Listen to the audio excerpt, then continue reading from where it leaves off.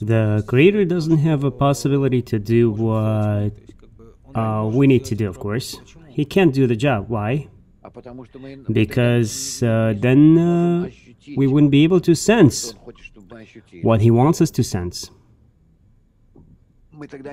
Then we wouldn't be consist of two parts of nature simultaneously, bestowal and receiving. It's when only due to opposition of bestowal and receiving we attain Him. Like the light in the dark, like everything else is perceived due to the contrast, in the comparison to its opposite. But why is that? If there is none else besides Him, why can't He accomplish that thing which He Himself created, the program? Because if we don't go through all these tentative stages of our development, it's when we collect. You say, wouldn't it be nice to leap to the final destination when we consist of two opposite nature, and then we'll sense something? We won't sense anything in that case. The sensation consists of accumulation of sensations, in recognition of opposites, and in their unity. Meaning, when I know that this is darkness and that one is light, simultaneously I can sense one against the other, deriving from their multiple contradictions, and then I consist of huge number of sensations and knowledges by correlating them, by evoking them from my memory, all kinds of their combinations, and based on that I become capable of sensing what is opposite of me. Only if I myself accumulate all these sensations in me, I myself live through them, I myself, how can I put it? I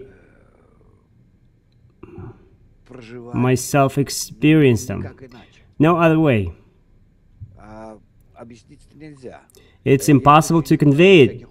There are many smart answers and questions, but all of them don't really explain anything, because while a person is still not in it, in the sensation of what means light against the darkness, he doesn't understand what it is at all.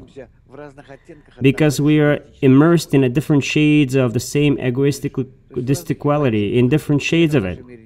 In fact, there is no light in our world at all, but there are different egoistic qualities, lesser or greater, but they only are different by its egoism, but not comparing to something that is opposite to it.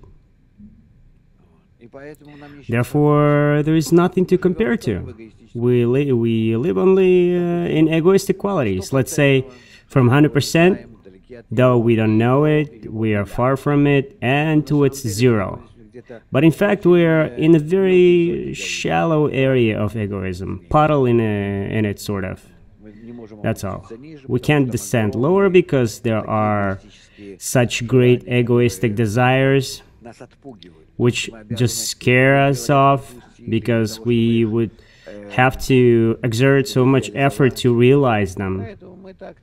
Therefore, we live off of a tiny ego. The day has passed, so it's good. That's our life.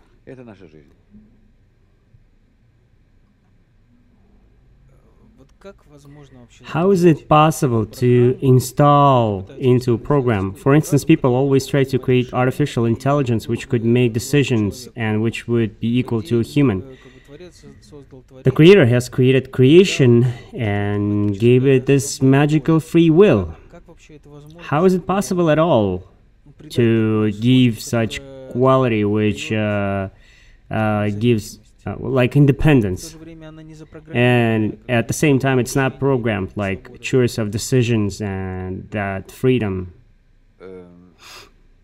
That quality is built by a person gradually. In fact, it doesn't exist in nature.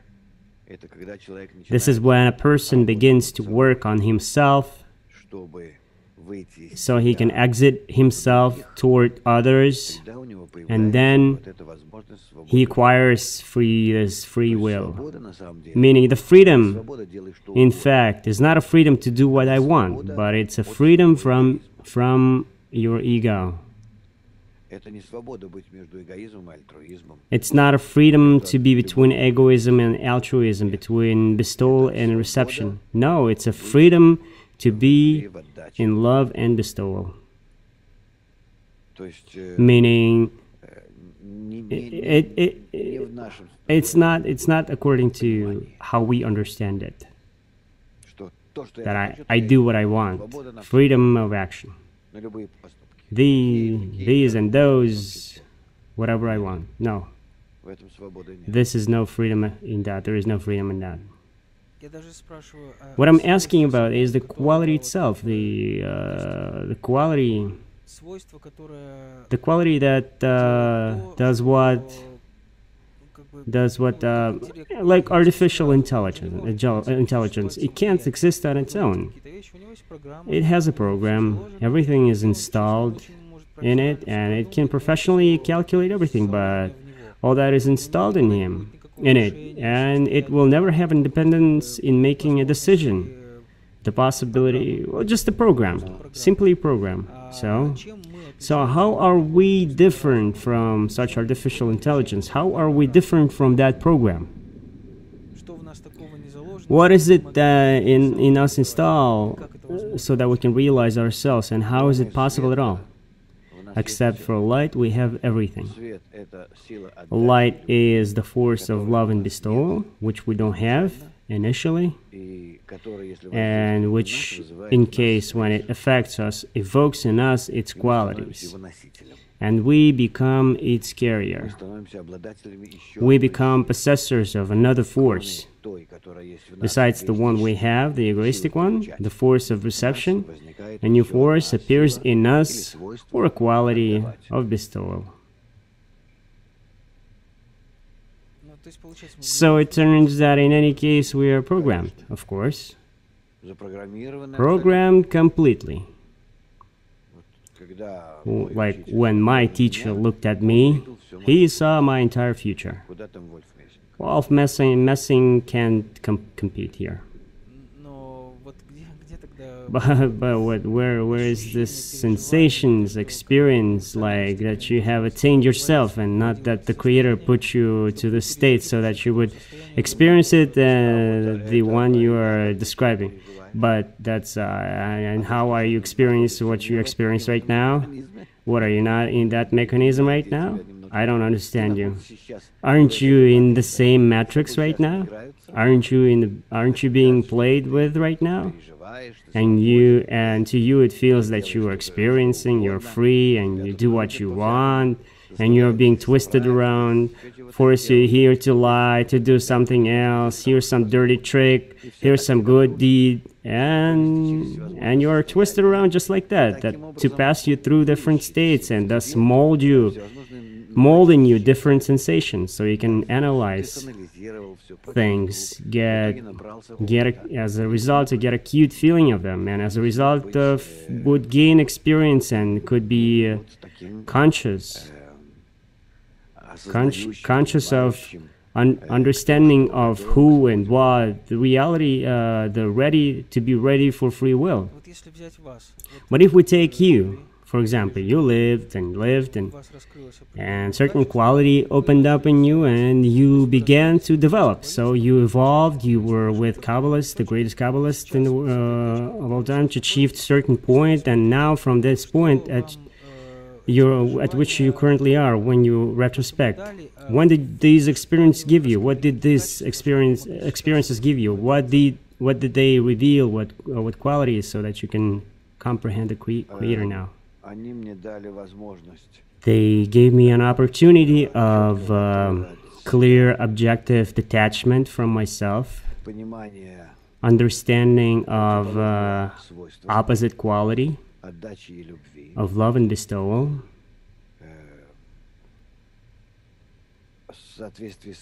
Relatively gave me attainment of the system of the creation, of relations, and to the degree I can properly realize these relations, it gave me capability to control my destiny, to lead myself, meaning to attract this higher force constantly, constantly improve myself under its influence, consciously, knowingly, anti-egoistically, with efforts that I'm trying to evoke in me. And if this realization would be instilled in you without going through these states, just like if it was given to you artificially, no, I wouldn't be able to sense them. There is no one wiser than the one with experience. There is none who could sense them if he didn't suffer them through gradually. It's impossible. It's just like if you take a small child. Like I flew to Europe recently with my grandson, who is 4. So he flew on a plane. For him, of course, he doesn't know. For him, it's some huge steel bird which goes zh, makes noise and all. But what does he understand in it? But if a person went through all that, suffered through it, learned it, knew how and what, all of it, for him it's completely different thing. He doesn't understand that he goes up in the air, what's oxygen, why is it so, I have to be like that. It's impossible to pass it on to anyone. You need to live through all of that. In fact, we think that it's just an experience, but it's not. It's a development in us, a capability to sense those phenomena which we wouldn't be able to sense. How is an adult different from a small child? By the fact that an adult has lots of experience, meaning big accumulation of masses of data, sensual, mental, which a child doesn't have.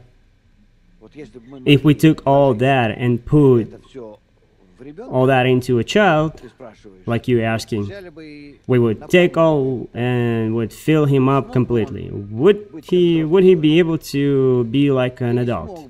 You wouldn't be able to put all that data like what a 30 years old adult would have into a 2-year-old child. You wouldn't be able to, because for that you would need 20 years.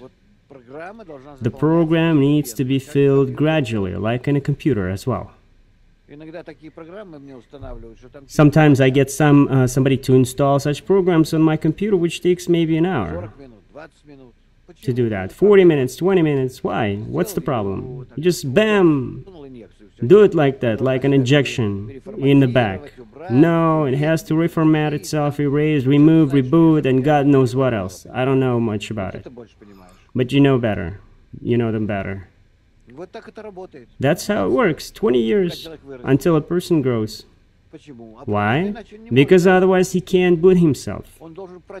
He has to feel them out. In a computer it's okay. There are no feelings. It's just billions of operations, zeros and ones. But here a person needs to feel it out, collect it all, contrast it, compare it to something in the past, and all that, the fantasies, intentions, mistakes, everything is included in here. All that is one whole program, and this is a huge partition of it, which is called the error, mistakes of past. Huge partition of fantasy, successes, failures, these kinds of that kind, sensual, social, personal, family related, and so on. Can you imagine what is being loaded into a person? A person is being loaded with the world, which a child doesn't have. Huge area, creation in which I, an adult, exist. And now you're asking, how could we take that adult and would insert a syringe into him, make a shot into one private spot, and that's that with it. And just like in a sci-fi movie, he would all of a sudden be like, oh, and done, deal, he is in the upper world. There is no such thing, it's impossible. He has to experience that. He has to store all of it in him, to do this upgrade, everything, to reboot. He has to live through these states, to feel them out, besides with all the opposites, in attempts to do on his own, without the creator, with the creator, with particular environment or without it, to fail, to rise up, and so on each level, on each given obstacle. And from many such steps, billions of steps, there's created in a person the possibility, only yet the possibility, to begin to feel another state, another creation. And he enters that sensation gradually. And it opens up, that sensation, which wasn't there before. And it exists here and how and now, but in a different dimension. And now this dimension is being revealed. You see? So, for it to begin to unveil, I need to create in me huge internal reserves, possibilities, sensations, accumulations of different feelings, thoughts, everything. I begin to enter the sensation of new relations, new world. I see it completely differently. I see its opposite sides, from which it's being controlled, how it all works, and my world becomes small. I enter the control system, and it becomes important. And this entire our world, with its interactions of ours, these animal, small, instinctive, they simply lose its importance. And they sort of don't exist. They gradually go away. I have my animal body with its interrelation with others, temporary, for time being, to communicate with others through it, to help them, and also to help them enter this new world, this new dimension. And that's it. And as soon as we all detach from this field, from our field on which we are all fed like little animals, and through our senses enter this new state, new dimension, then this corporeal world simply disappears. Even now it doesn't exist, like everything else. It only exists in our mind. It's not material. It's only in our mind, and our mind rises to that new level completely. And along with it, with this area of new human relationships, the level of inanimate, vegetative, and animal sensations also rise, meaning our entire world. And that is impossible to do like that at once. To make a shot and a person then some kind of injection, and a person is in another dimension. The program has to gradually enter up, to be adapted by us. We have to accept it, feel it out, unite with it, to feel ourselves to be it, like one unit. And that requires gradual adaptation into this program, unenforced. And it is opposite to our egoistic nature, meaning it requires work.